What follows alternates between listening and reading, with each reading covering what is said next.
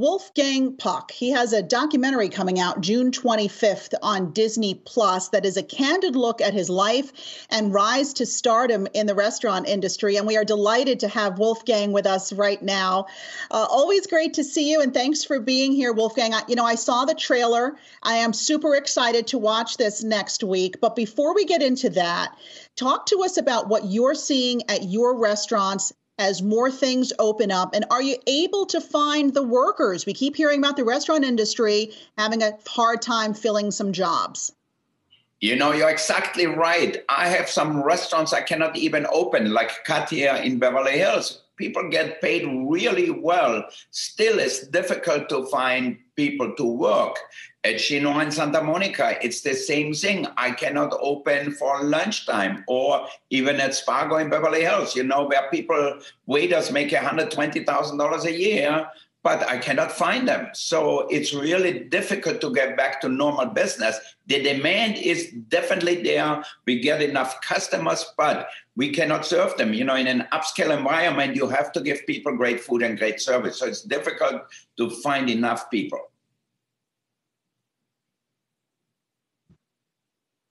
So I'm sorry, I'm honestly stunned to hear you say $120,000 a year for some of these servers in some of your restaurants. Why is it then that you don't think that some of these workers want to get back to work? We're hearing some states right now are trying to essentially give bonuses to employees to get them to get back into the workforce. What more do you think is needed? Are you perhaps thinking of trying to lure folks in with bonuses or perhaps even higher salaries? You know what? There's such a big problem we always have with immigration. We talk people. I think the government really should loosen up and have cooks come, if it's from France or Italy or from South America or wherever, so we can get the workforce up to par. If they're professional, why not get jobs and then they pay taxes and everything will get better? But I think right now, the way the government is set up, that they get unemployment and the federal money, they said, you know what, let's take another 2 months off when this finished and we go back to work in September. Talk to us about some of the COVID protocols you're taking at restaurants that are open right now. I know, like in New York City, where I am most of the time, they're still doing some temperature checks, but we're not 6 feet apart anymore because lots of restrictions have been lifted. What are you doing in your restaurants? Well, I think a lot of restrictions have been lifted in California too, but we have restaurants all over the world. Like, for example, in Bahrain, we have cut, it's still closed because after Ramadan, the pandemic came back in force to the local population there.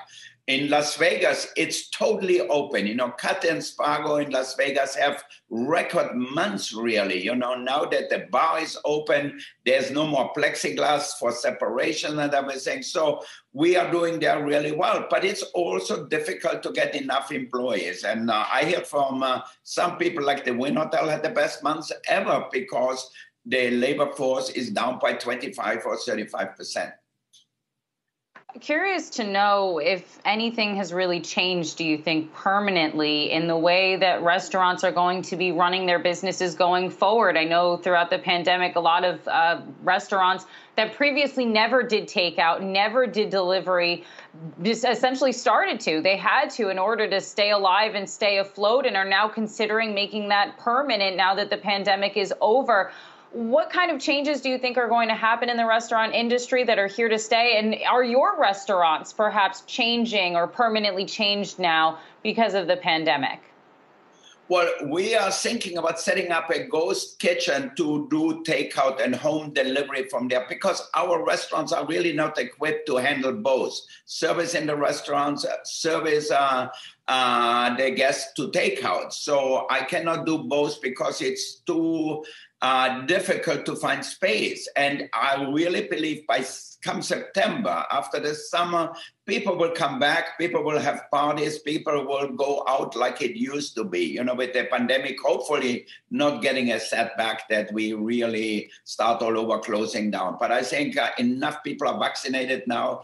that we actually can go back to a normal life, and then people can celebrate, have holiday parties and everything. So the takeout, I think we minimalize it. Yes, for some good customer or regular customer, we do it, but it is not our main business. Our main business is keeping the customer, making the customer happy in our restaurant, make them feel good, give them great food and great service.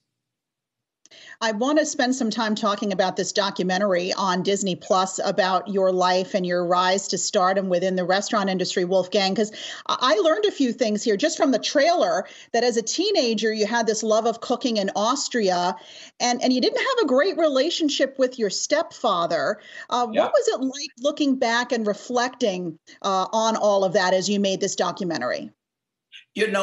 A lot of young people I talked to, they came from homes similar than mine, that maybe the mother was really great and the father often, is drunk, or my stepfather was totally crazy and he physically and mentally abused me and my sisters.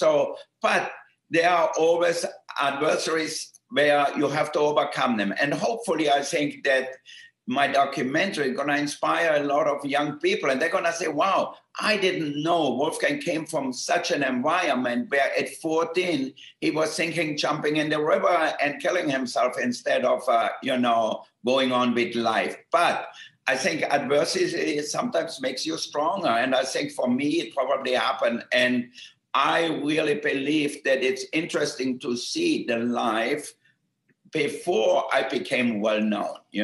Obviously the last 20 years are not even in the picture, but to get from Austria to open Spago and became this major success in the restaurant world, I think that's really an interesting story. And hopefully a lot of young people will get inspired by it. All right, we're going to have to leave it there. I think you're right. A lot of people are going to be inspired by this. Wolfgang Puck, thank you so much, and best of luck to you and the opening of the restaurants. Thank you.